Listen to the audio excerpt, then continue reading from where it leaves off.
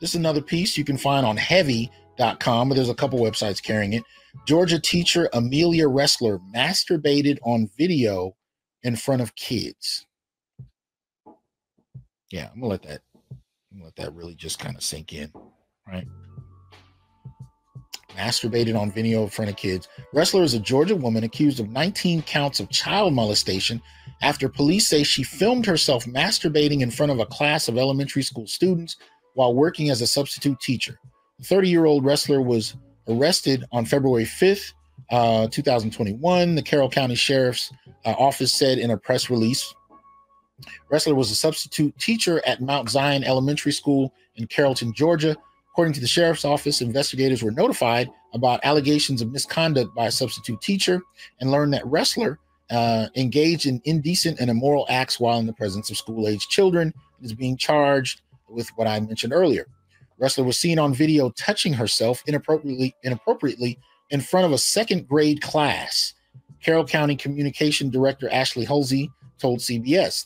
Class was being held in person, not over Zoom or on another video platform. It appears she was masturbating while the classroom was full of kids. We obtained video evidence because she videoed it herself and disseminated it, and we were able to get a hold of the evidence.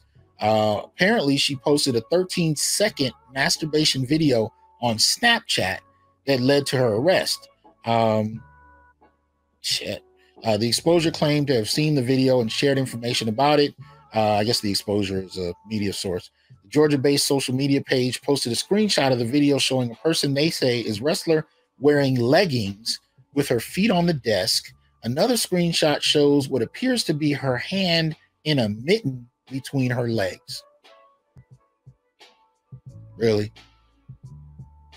This is what's happening. Really? Masturbating in a second grade class.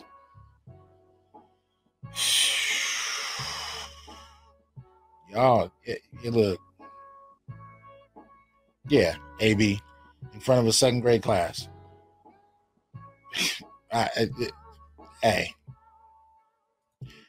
all the information I got. Y'all explain it to me if you can. But this is the kind of crap that's going on now. So, 19 counts of child molestation. Yeah, I don't know how many of you saw this one, but this was real interesting. This is apparently on allaboutlaughs.com. Title of the article is Stephanie Mills. Sage, appreciate the support again. Yeah. Stephanie Mills calls for R. Kelly's ex-wife to be locked up with him. Claims the wife knew what was going on. I ain't heard from Stephanie Mills in a while. I really wasn't expecting that. But she came out pretty strong. And she didn't limit it to just R. Kelly.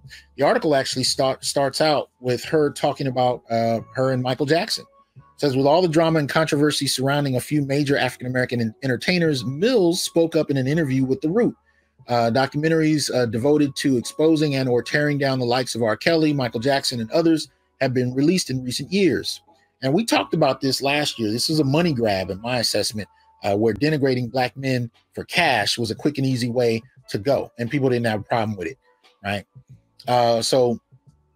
That said Jackson and Mills shared a special relationship as they once briefly dated. She said, I loved Michael, Stephanie said in a 2016 interview with Closer Weekly. We dated for about a year and a half back in the day. He was the sweetest, most compassionate, most loving person, very soft-spoken, very humble. When asked by The Root if she would watch the HBO Leaving Neverland documentary, Mills stated that she won't be watching it because he didn't do those things. They said he was already clear. He went to court. So why are they doing it? It's purely to make money. So I will not be watching it because I don't believe any of that's true. I know for a fact it's not true. Then she says, however, when it comes to R. Kelly, she has a different opinion. I believe that R. Kelly should go to jail for what he's done. While she feels that he should pay for his crime, she doesn't think his music should be muted.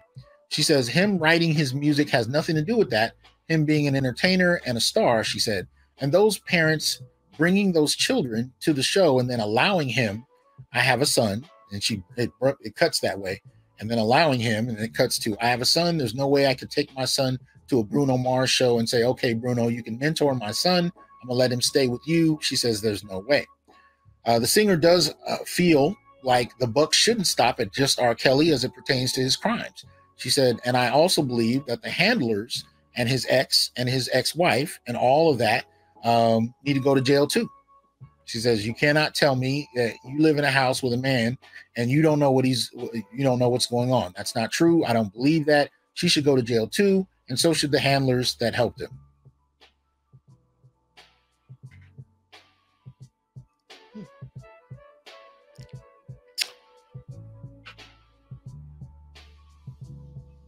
Yeah, she's Stephanie Mills ain't no joke. So she came with it. And recently, Lisa Ray had similar statements to make in regard to R. Kelly and even Bill Cosby. So it's interesting to see you have some of these celebrities coming out and saying things that a couple of years ago might have gotten them canceled, right? So there's that. I thought it interesting enough just to bring up because I was surprised it even happened, right? But nonetheless, that's what it is. So you can check that out if you so please and look at Stephanie Mills and what she has to say about that. Now, y'all know, whenever I have a white woman on the screen looking like a mugshot, which I believe this is what it is, it's you generally know what the subject matter is about. So I will go ahead and confirm for you. This is longcrime.com. Middle school teacher sexually abused 15-year-old in 2-year relationship. And the quotes were theirs, not mine. Middle school teacher in Okaloosa County, Florida, allegedly abused a 15-year-old by starting a sexual relationship with the minor, right? Haley Hallmark, 35, has been arrested. The defendant was described as not only a teacher, but a coach at Ruckle Middle School in the city of Niceville. Deputies claim the so-called relationship stretched out for about 2 more years, from August 2018, when the victim was 15, to August 2020. Kadash, appreciate the support. To 2020, the interaction between adult and child allegedly started with texting, moved into sexting, then became physical. Authorities said this landed on their radar after the teenager told a teacher at Niceville High on Thursday. This got relayed to the school resource officer. From there, it was pretty much a beeline to Hallmark getting put on an administrative leave that same day and then arrested Friday. Hallmark is charged with lewd and with lewd conduct with a student by an authority figure. It's unclear if she has an attorney in this matter. I can't tell y'all how many people I hear from that tell me that this should be different for female aggressors. Because 15-year-old boys are basically men, so it should be okay. And yet, if I told you a story about a 35-year-old male teacher and a 15-year-old student having a 2-year sexual relationship, there's no question he needs to go to jail in most people's minds. There's no question he's guilty. There's no question that he violated innocence. But when it comes to males, boys and men, not limited to children, there's no problem all of a sudden. Their victimization is not victimization, right? They're just, walking penises that should be available to be used at the discretion that anybody wants to use it for. Okay? Well, I shouldn't even say anyone, because if this was a gay male teacher who had violated a young boy, I think there'd still be outrage, because at the end of the day, the aggressor is still a man. But there's an obliviousness to how this is regarded in mainstream pop culture, in some respects. Because you don't really see a lot of these. I mean, these cases are getting reported on, but they're not really being put on major platforms and given a lot of attention. And I damn near have gotten to a point where I can see I'm reporting on them every week. These are not isolated incidents by any measure, right? These things are going on a consistent basis. And the lives of these boys, being impacted, nobody cares about, right? But this is what it is now. And it's ridiculous.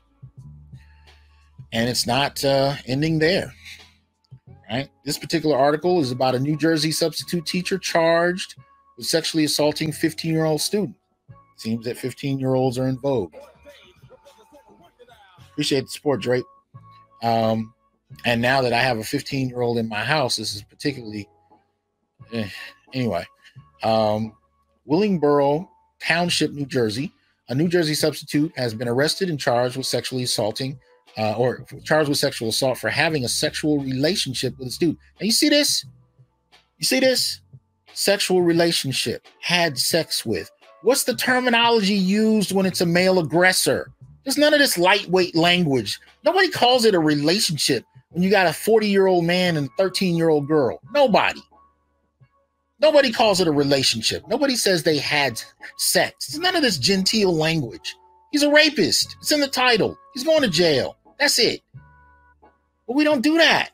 We do not know how to account for female acts of evil. We really don't. Yet again, another story. She had a sexual relationship. Now they put that in quotes.